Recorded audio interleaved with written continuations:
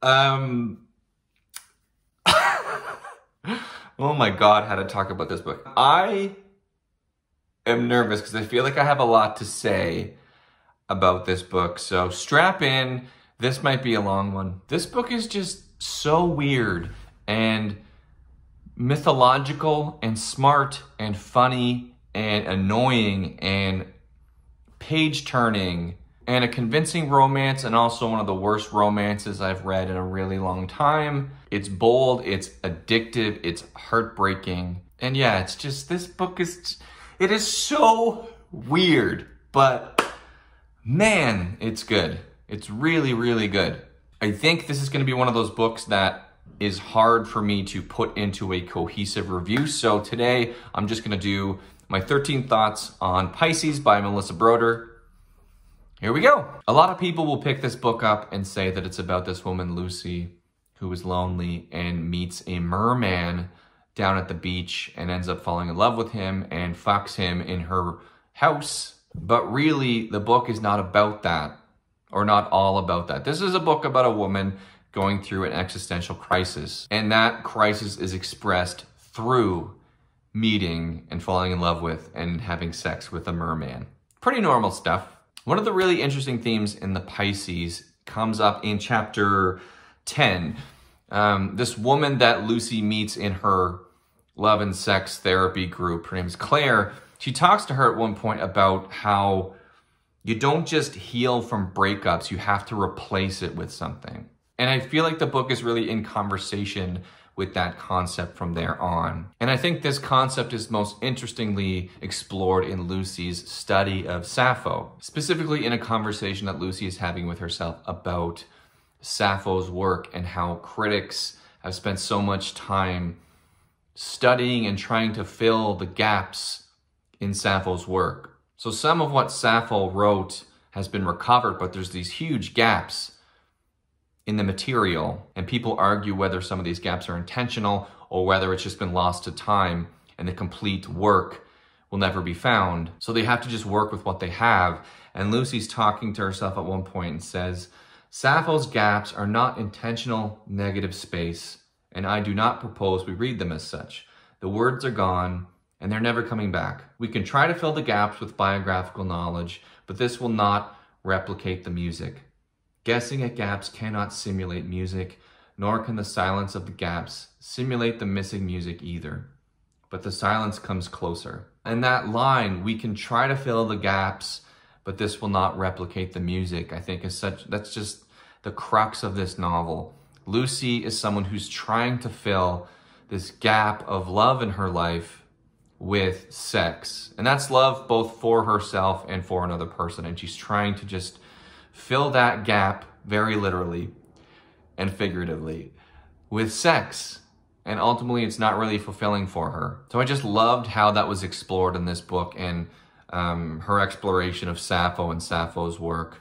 It just kind of, it's peppered all throughout the novel, and it's just so good, it's so interesting, just fascinating stuff. This is a video I think I'm gonna be tossing a lot of quotes out for, because I think this is a book that has just a lot of really interesting passages. So I just wanted to highlight one here that just talks about mental health and how we're all just kind of rolling with the punches and whether we're ever really okay. I don't know that we are ever really okay in life, but there are times when we feel closer to it, when we don't remember what it feels like to suffer. During these times, we're moving forward in the void, forgetting we are going nowhere, so the void feels less daunting. We feel like we are handling shit. We are handling shit and doing work on ourselves, and then another person comes in and meets us there, and we think we can handle it. We think we can handle it because in that moment we feel like we can handle anything. Now, I want to comment on how people describe this book and the sex in this book. The fact that some people could read this book and describe it as sexy is so insane to me. And I think they're just using the wrong word. I think what they mean to say, I could be wrong, but I think they mean to say that it's erotic. And I never really thought of the difference between these two words before, or at least not to this degree, before I read this book, where now that I've read the Pisces, there is such a firm delineation between what is sexy and what is erotic, because those two things get lumped in together and they don't mean the same thing. This book is definitely erotic. There's lots of sex. There's lots of lust. There's lots of graphic stuff going on. But it's not always enjoyable. Like, it's weird and it's strange and it's funny and it's so awkward, but it is not sexy. For the most part, it's not sexy. Lucy she's trying so hard to make things sexy, but so much of this book is not sexy. But here is why that tactic is interesting, because I think it's a tactic. I think Melissa Broder is luring the reader in with the promise of sex so she can reveal to you a greater truth. I think the tease of eroticism in this book, the tease of being with a mermaid or with a merman, it's very much like a siren's call, like the mythological siren. And the thing that Lucy is really grappling with in the book, and I think some readers probably will as well, is will this truth hurt her when she discovers it, or will that truth set her free? The truth being that human beings so often try to fill the voids in their life with sex, try so often to fill the voids in their relationships with sex, that they confuse sex and love. And if you strip that away, what do you really have?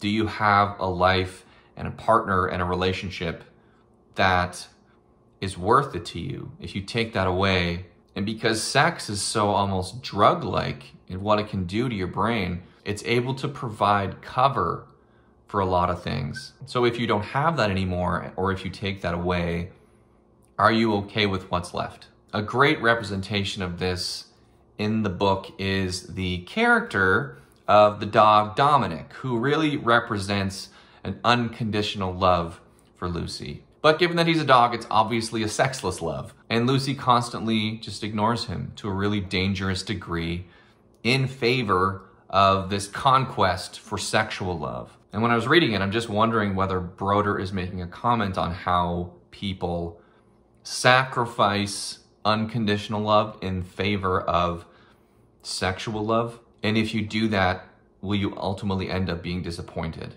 Because sex almost always has an endpoint. It almost always has a ticking clock associated with it. You will have to get to a point where that is not carrying you or your relationship anymore.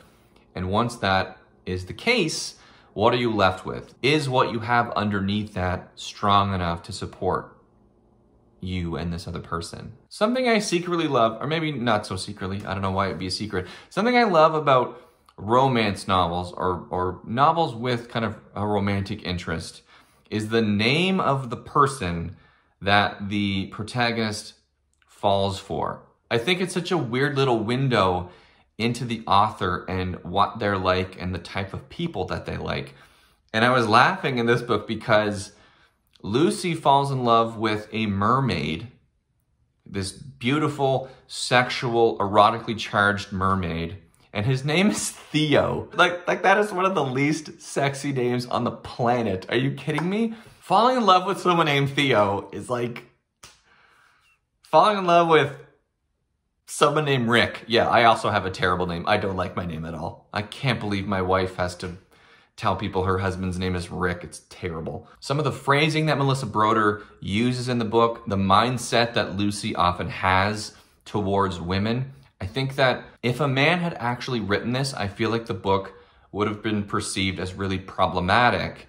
But since a woman wrote it, it's fine, and she kind of gets away with it. Despite the fact that it's really gross in parts, despite the fact that it's really not complimentary towards women, Melissa Broder was able to explore some of this stuff as a woman in a way that I don't think a man would have been given the leeway to, which I find really interesting. Like, I feel like she was able to write really gross, really bad sex in a way that is forgivable because of who she is. But if a man had written the exact same thing, I think it would have been called like bro-y. I think people would have laughed at how bad the sex is portrayed in the book. Even though the sex is supposed to be weird, it's supposed to be graphic, it's supposed to be bad. Like, for instance, let's just go over a few passages. Her visage, when she turned her head to talk to the man, was hard and pronounced, with a jutting nose and chin, but she had good hair and a hot body to save her. She wore a pair of tiny navy silk shorts from which the very bottom of her ass cheeks protruded ever so slightly. You almost felt compelled to touch them. Everything she said was filtered through her own awareness of how good her ass looked, the words she spoke merely an afterthought compared to the glory at the bottom of those shorts. She was almost like a vehicle for shorts and an ass. I think that a passage like that, coming from a male writer, would be perceived as misogynistic or just overtly sexualizing a woman. This is like 4 pages into the book. So Lucy, the main character of the book, goes to group therapy for sex and love addicts. And in her first session, she talks about this girl named Amber, who she describes as built like a female wrestler, sweatpants covered in dog hair. Amber had been in the group longest and was furthest along in terms of, quote, doing the work. In the personal growth and love department, she made sure we all knew that. Immediately in my mind, I called her Chicken Horse, as her head was long and horse-shaped, but she had a beaky nose and big pink gums that resembled a chicken's comb and wattles. She seemed to get aroused by telling us all we were wrong. And then Amber goes on to talk to the group and she says, my boss is emotionally abusive. He's victimizing me. The doctor asks, can you tell us more? And then Amber responds, I can't explain it, it's just a feeling. And as the victim, I don't think I should have to explain myself. And in the tone of that passage or that chapter, Lucy is perceiving that in kind of a mocking way, where if a man had written that, he would just get destroyed. A few pages later, Lucy is convinced, since she is going back into the dating pool for the first time in a while, that she should bleach her asshole, because that's what young women do, and that's what men expect. As she's in there getting this done, she says, I couldn't believe that other women did this. Who were these people? Then she did my asshole, which she said she had to do because it was, quote, carrying around the stink. I hope to God my mom never finds my YouTube channel. Oh, I'd been carrying around stink for 38 years. Like, I love that she's able to go there. This book is so frank. It's really honest and uncomfortable and talks about things in a way I haven't seen many women allowed.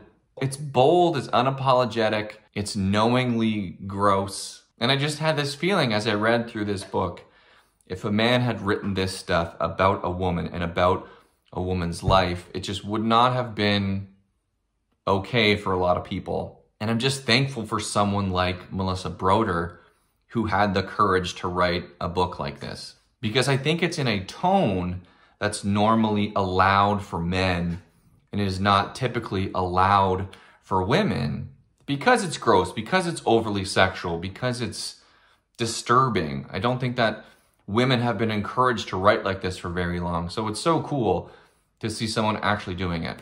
And that we allow this, and that a book like this got a lot of attention. Something I loved about this book is that it is 270 pages long, and it is 56 chapters.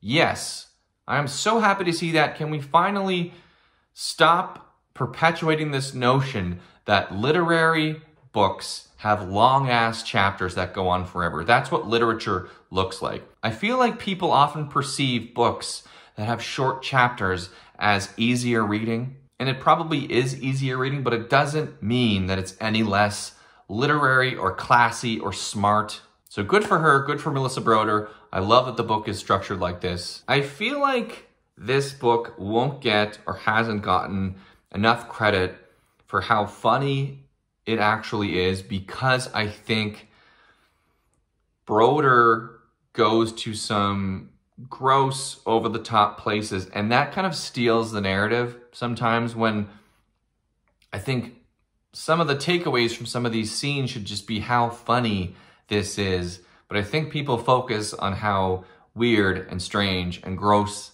this is. But this book is just, it's so funny. It usually comes in the form of these like quick little comments. It's very witty. Like she describes women who live in LA at one point as people who buy lingerie in the middle of the day. Or how in a scene where she's describing Lucy having sex in a hotel bathroom, and she goes on to say, as hip as the hotel was, the music was terrible.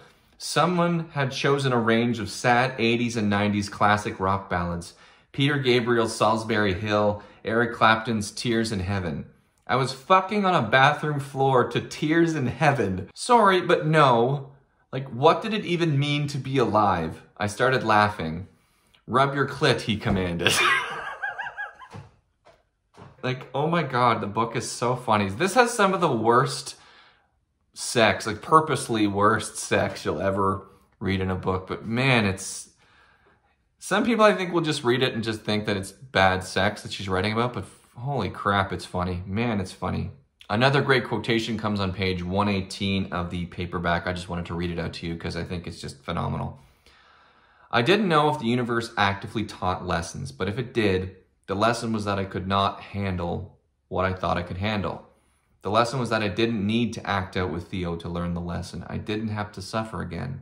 The suffering of others, Claire and now Diana, could remind me of my own suffering, the suffering of the past and my potential future suffering. Maybe this is why we did things in groups. Maybe this is why people had friends, so we could see ourselves and our own insanity in them.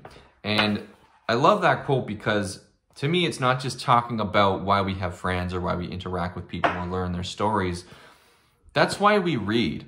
Like that, to me, that is one of the most beneficial and beautiful things about literature. This ability we have to feel things that other people have felt that we haven't felt, to experience things that other people have experienced that we haven't, and to learn and grow from that.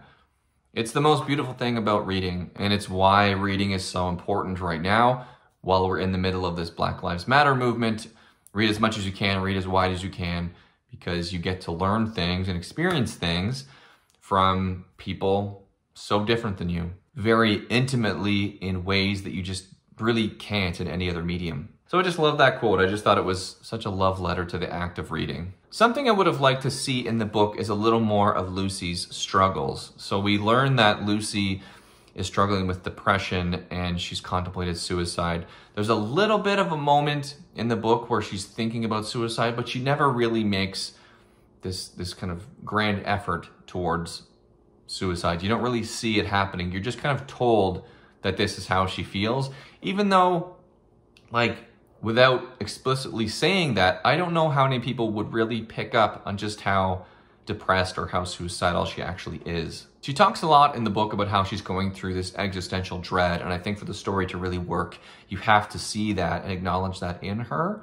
But the way she talks about it, where you don't actually see it a lot of the time, it feels like something that she has gone through and not something she is going through. And I just think the story would have been that much stronger, or you'd feel some of the things she's feeling that much stronger if it felt more immediate. I think that it does get across in the book, like you do buy the fact that she has been dealing with this thing, but I feel like that was really happening maybe towards the end of the book. You don't really see that at the start or even the middle. So I think you don't really understand some of the choices she's making fully.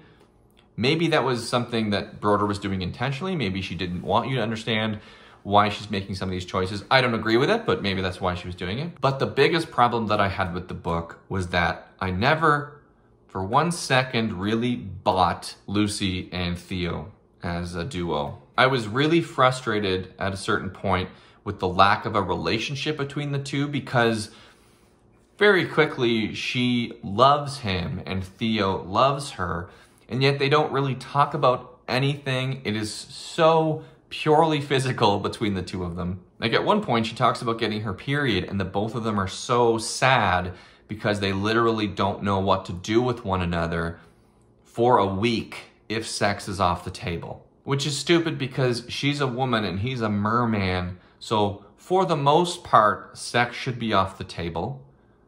Conversation should be a big part of their relationship, and it's just not. And I get that the relationship kind of needs to be like that to hammer home the fact that she's just filling a void with sex. She's not filling the void with an actual full relationship. But it's just, it felt stupid. It's not like game breaking in any way. It didn't ruin the book by any stretch, but it's just something that personally I found a little annoying. Want to read another quote? Yay, me too. So this happens near the end of the book. Like I said, she's talking about some of this existential dread that she's going through. And this is one of my favorite expressions of that feeling. I just thought this was beautiful. A wave of pain rose inside me that I had never known could be so palpable. I felt that it was going to kill me and tried to shove it down. The pushing back against it left me with a choking feeling. Who even knew what was killing me more, the pain itself or the fight against the pain?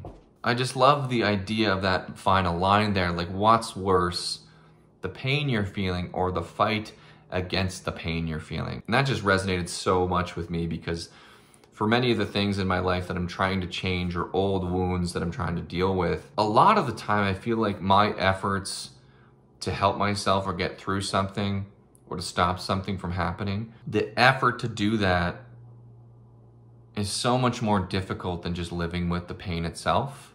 Sometimes it's something I've never thought about before. I've never even considered that until I read that. I was really struck by that. So there you go, 13 thoughts from me on the Pisces. This was a book that I really liked. I thought I was gonna like it, but I didn't remotely like it in the way that I thought I would, or it wasn't the type of book that I thought I was getting into. I just kind of felt like reading a book with a lot of sex in it. I just felt like reading a book that had some edge to it. That's really why I picked it up. Earlier, like last year, I'd kind of expressed that I didn't think there was enough erotic literature out there where it actually is a good cross-section of an erotic story and actual literature. So this was suggested to me by a number of people. And yeah, I guess I didn't think the literature part was going to be as big of an aspect of the book, at least from what I've read about it and people's reactions to it. I think the sex aspect gets played up a bit too much, probably because she's having sex with a merman and it's ridiculous and it's gross and it's so overt and it's just not like nothing you've ever read. So I get why people focus on that, but there's a very literary, beautiful, deep side to this book that I did not expect at all. So it was a huge, pleasant surprise and such a great kickoff to my 20 Books of Summer challenge. And if I haven't talked about it on YouTube before, I've talked a bit on Twitter and Instagram about it, but this is the first book that I'm reviewing in a 20 Books of Summer series. I did this last summer as well. So basically what it is between June 1st and September 1st, I have to read and review 20 books on my channel. So the review part of it is usually the hardest part, because for me, I don't typically do really short reviews and it takes me a while to put some of these together. So I'm gonna do my best and we'll see how it goes. But in terms of this being the first book to kick off the whole thing, it could not have gone any better. I really, really, really, really like this book. And with that, I'll say goodbye. My name is Rick McDonnell. Thank you so much for watching and I'll talk to you guys in a couple days. Bye.